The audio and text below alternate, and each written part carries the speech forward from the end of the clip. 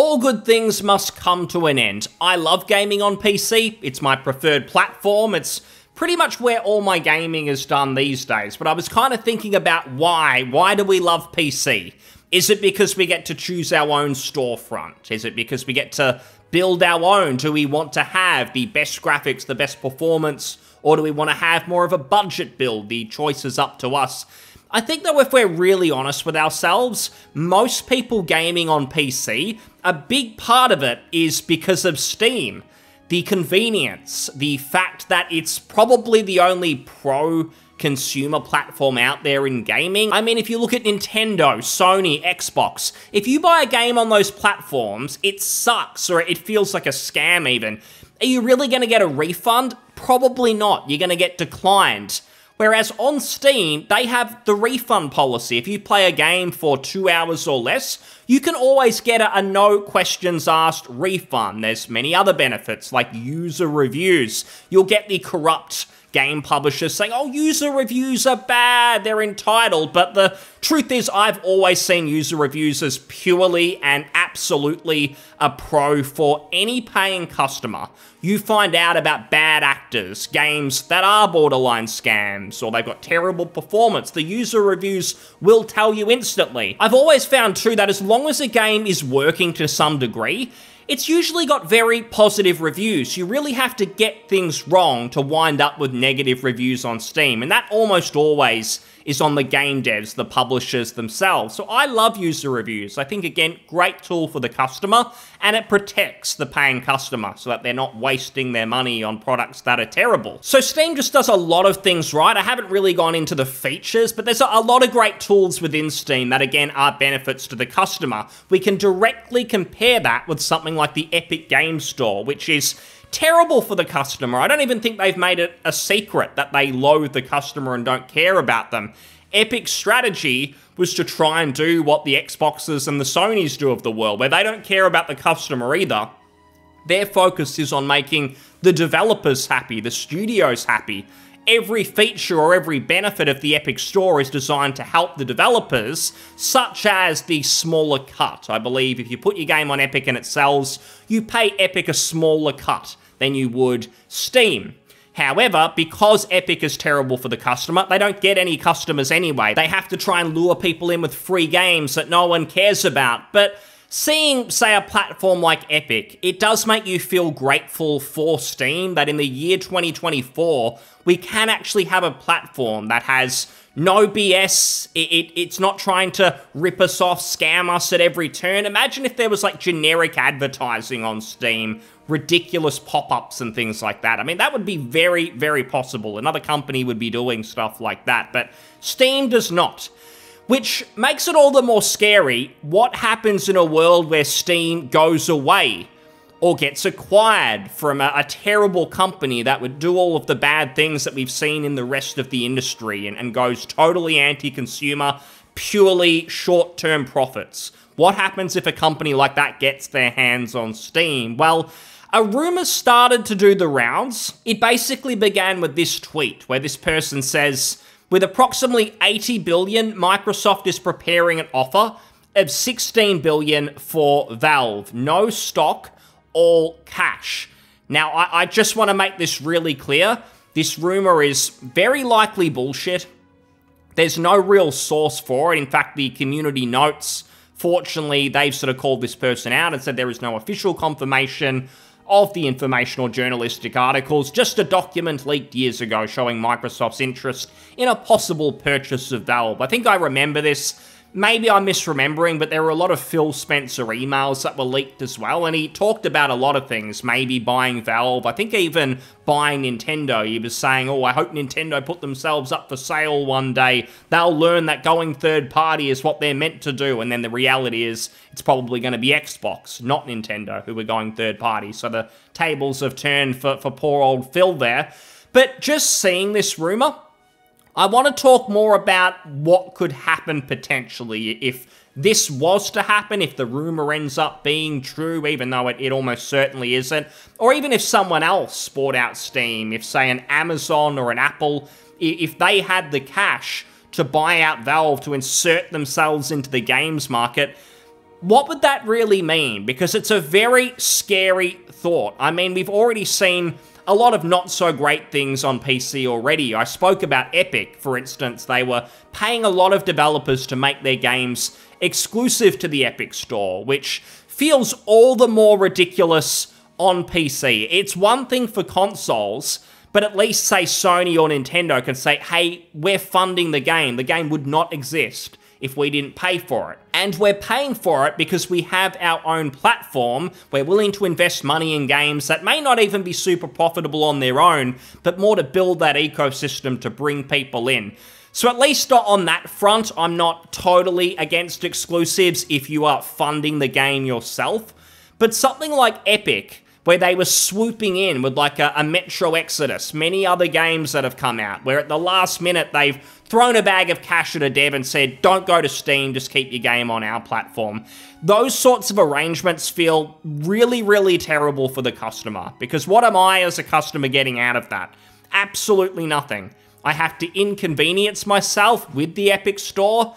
If you ignore all the allegations of, say, Chinese spyware, they're owned by a company in China, for instance, that works with the Chinese government. Even if you ignore all of that sort of stuff, it's just the inconvenience of having to download a stupid launcher. I then have my games separated. I've got some on Epic, I've got some on Steam, and then you just start to feel like you're being taken for a ride. And I just feel like if Valve was to get brought out, a lot of that pro-consumer stuff would go away very quickly. I think those refunds would go away. I reckon the user reviews. Eventually, there would be a time where they pull a YouTube and they pretend, oh, just like the dislike button on YouTube, which is apparently bad for everyone, user reviews are bad too, because maybe there's toxic, racist, sexist who are leaving bad comments. Maybe they're calling out, say, Sweet Baby Inc.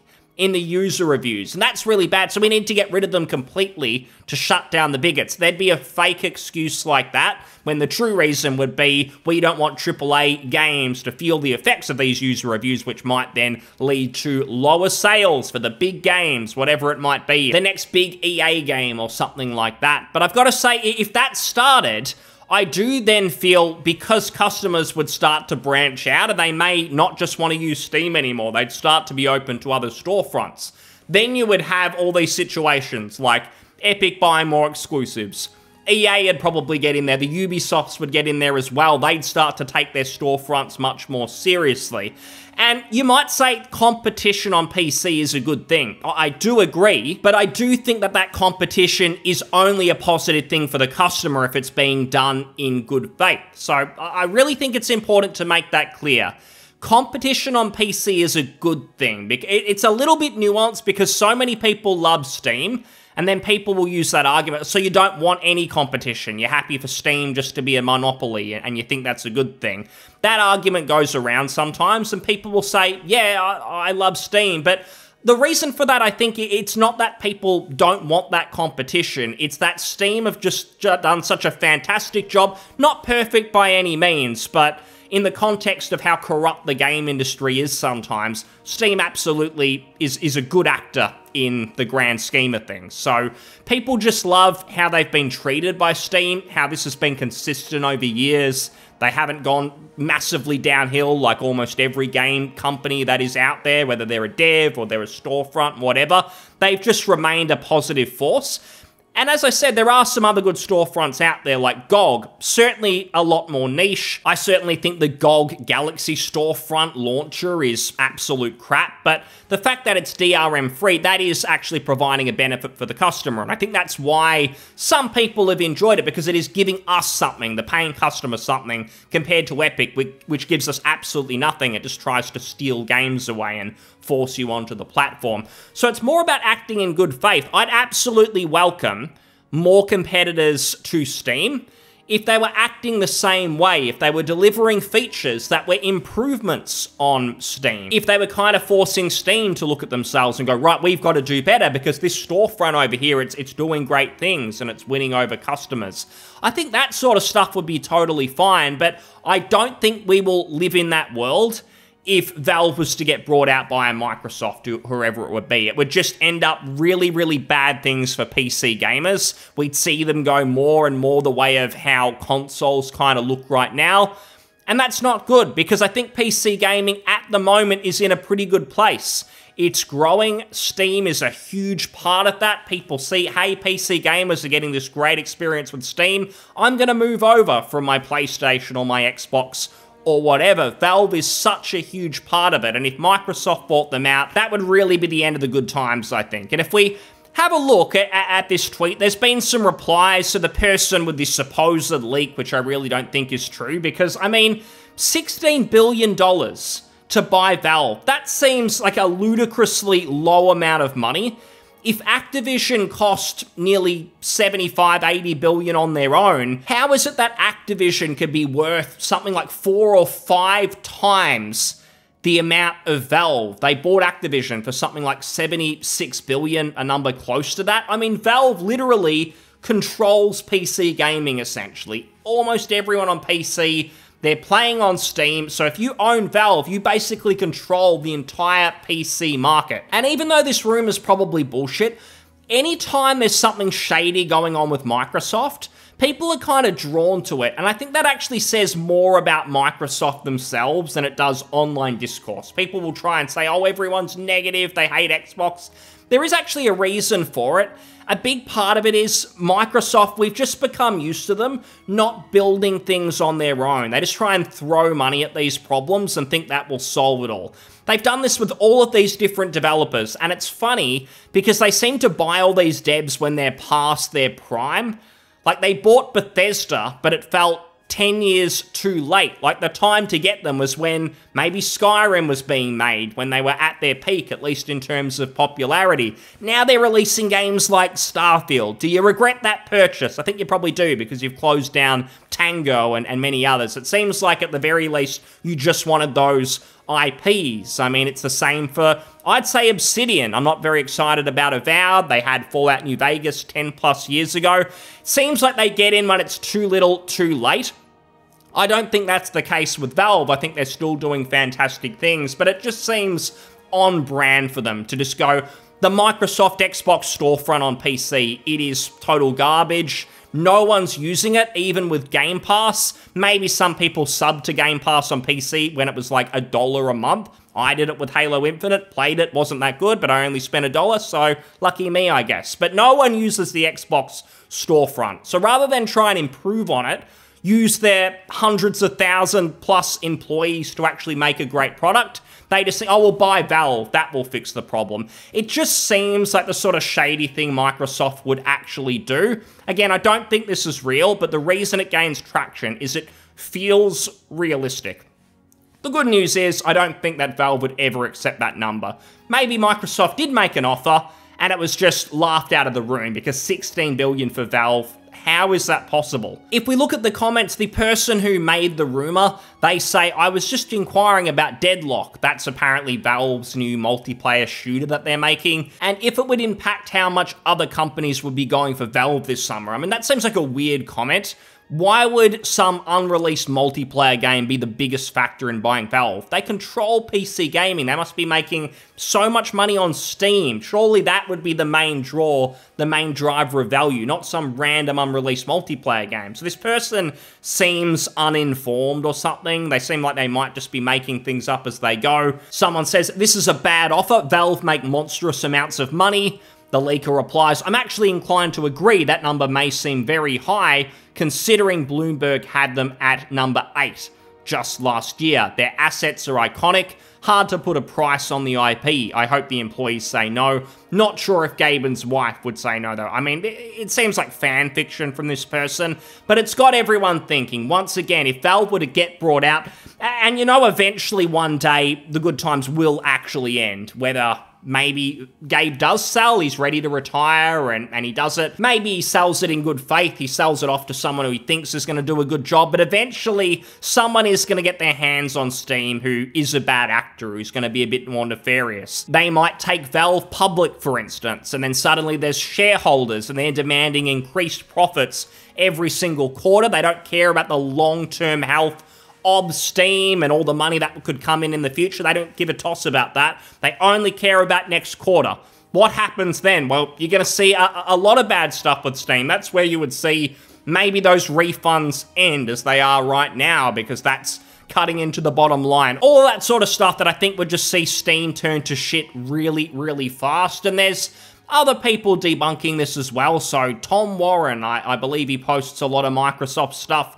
He said, "I can't believe I have to say this, but of course Microsoft isn't preparing an offer of $16 billion for Valve. Giving blue ticks to everyone was a bad idea." So basically no one is giving any validity to this rumor, which is good. I'm glad to hear that there's no truth in it. Fuck off, Microsoft. Just do your own thing, stuff up your own products, leave everyone else alone. There was this though.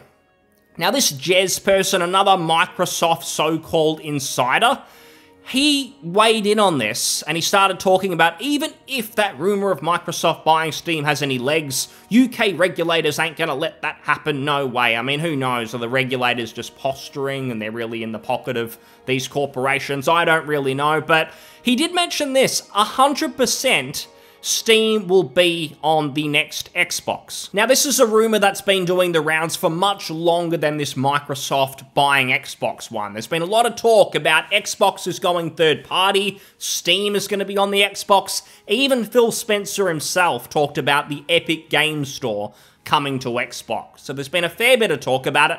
I don't really understand it, because if Xbox basically just becomes a budget Windows PC where you can download any Windows program, it doesn't seem to have much purpose anymore. It's not really a console at that point. It's just maybe something really simple for people who want the console-style interface but are essentially getting a PC. Maybe that's what they're trying to go for.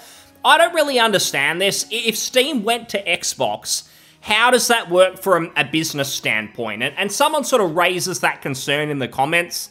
They say no one has given any type of explanation on how that would make Microsoft any money.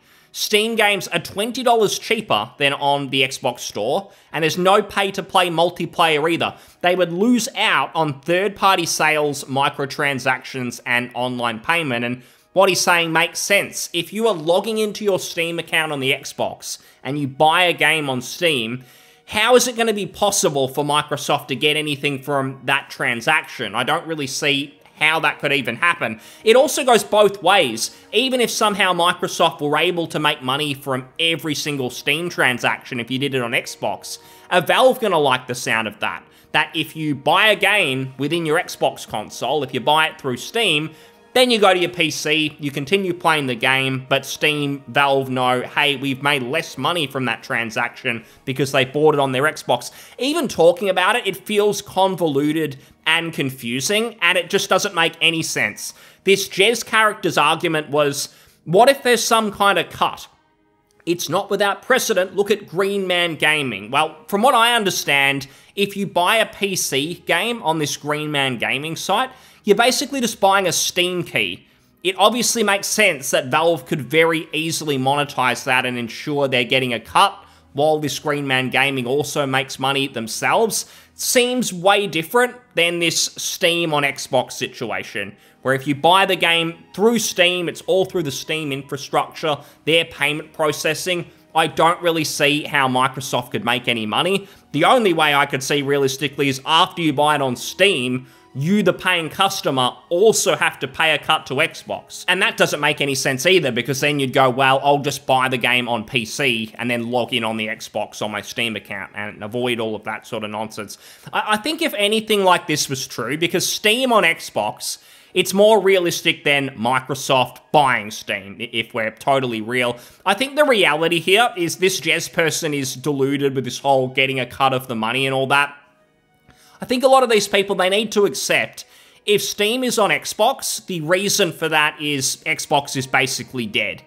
And they would know themselves they're not going to get money from transactions and all of these different things. If Steam's on Xbox, that's it. It's your Steam account. Microsoft isn't getting any money there.